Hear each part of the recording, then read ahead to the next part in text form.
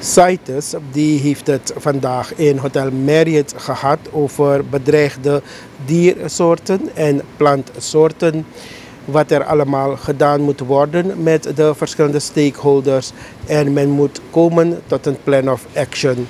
We spraken hierover met Kamini Tayyip.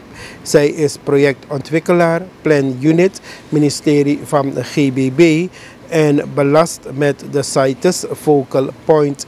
We spraken vervolgens ook met Sophie Hensborg, CITES secretariaat.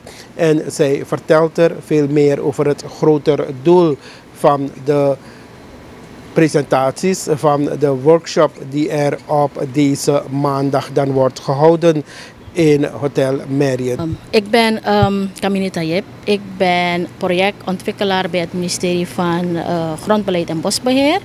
Ik ben tevens de alternate CITES Focal Point en de Focal Point voor de CITES Compliance Assistant Program.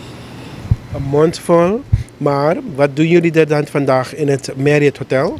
Vandaag hebben we een stakeholders engagement workshop waarbij ieder of alle instanties die betrokken zijn in het CITES-proces zijn uitgenodigd om hun behoeften en de gaps die er zijn binnen hun instituten, om die eigenlijk naar voren te brengen en die te bespreken.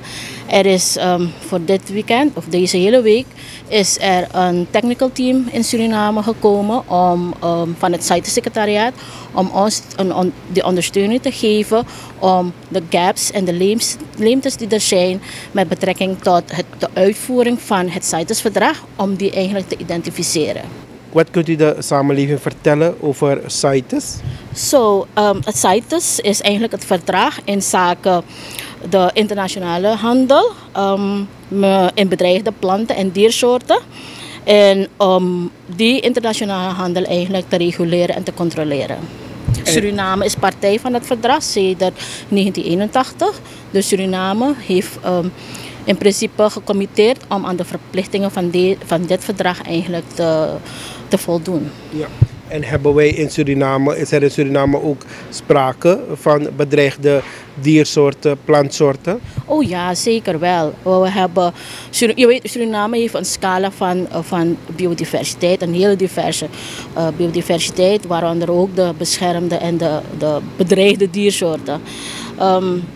Maar we zitten ook samen met andere actoren om eigenlijk dat stukje te monitoren en te reguleren. Met andere instanties natuurlijk. Ja. Wordt bij een dergelijke meeting dan slechts het aandacht gelegd op Suriname of in zijn algemeenheid? Oh. Ja, het technisch team is hier gekomen om een stukje awareness eigenlijk te creëren of bij te brengen. Eén, in het algemeen over CITES, wat CITES doet en wat de verplichtingen zijn. En twee, wat ontbreekt aan datgene wat Suriname nog moet doen om uitvoering te geven aan het verdrag. Ja.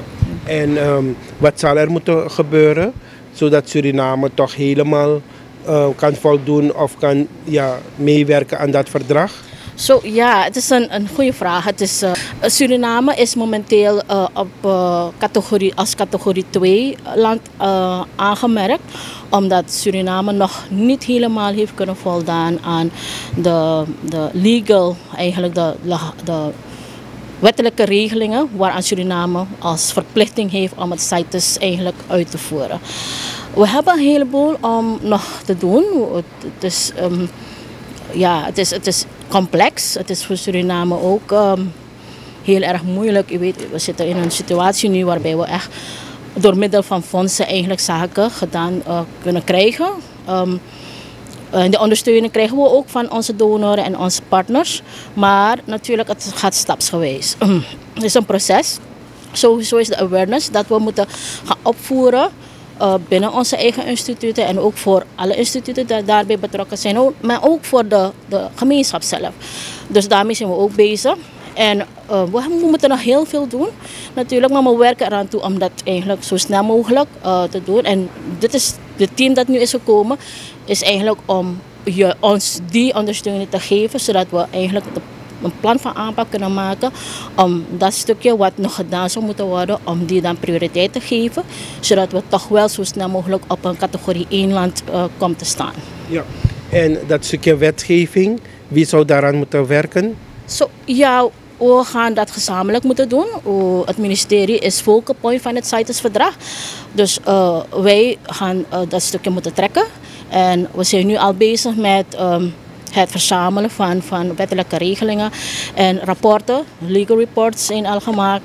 En natuurlijk, we gaan dat opvoeren. En met de stakeholders die daarbij betrokken zijn, de relevante instituten, gaan we dan een gezamenlijke standpunt innemen hoe we verder kunnen gaan met de wetgeving ten aanzien van CITES. My name is Sophie Flensburg and I work at the Secretariat of the Convention on International Trade in Endangered Species of Wild Fauna and Flora based in Geneva, Switzerland. All right. Can you tell us about the importance of this stakeholders meeting of today? It's important that we engage everybody who is involved in trade in these species. So we're talking about wild animals and wild plants, and we're very pleased to see that so many of the stakeholders are here today, in particular the animal exporters have come in big numbers, and it's important that they understand what we're trying to do, and we're here to help, and we need them to be engaged in ensuring that the trade is sustainable so that it can continue in the future and that the species will not become extinct because of international trade. How big is the problem in Suriname when it comes on endangered species, animals and plants? For now, it seems to be okay, but we don't know, unless we take action, we don't know what will happen in the future. At least we seem to have very good engagement from the government side and from the traders side, and that's the most important. If we have the engagement and the collective efforts to ensure that the trade will continue to be sustainable, I think we're on a very good path. What we don't know is what is the volume of illegal trade, because we don't have the data and we don't know what species are being harvested and traded illegally, and we're looking forward to getting more data and more engagement around that as well with our counterparts here in Suriname. And you said that you have to take actions. Actions, which kind of actions? So what we're looking for is enhancing the capacities of all the engaged stakeholders and partners that are involved in this. So maybe we could have meetings. We could have meetings with other countries around Suriname. There could be possibility the development of new rules that will make it easier and perhaps facilitate that the trade and the enforcement of the rules. So we could look at perhaps developing new legislation. We're looking at gathering more data to inform this legislation and the policy, and making sure that Suriname can continue on the path of sustainable use and conservation that is already embarked on. Yeah. And getting all that, what are the problems you guys face? There are some constraints in terms of capacity, I think, that we will try to address, and there could be some constraints around communication as well between the different parties and the different ministries involved that we will assist in addressing. Some issues around exchanging information could also be addressed between the different authorities involved. What is the benefit? What are the benefits for each country? So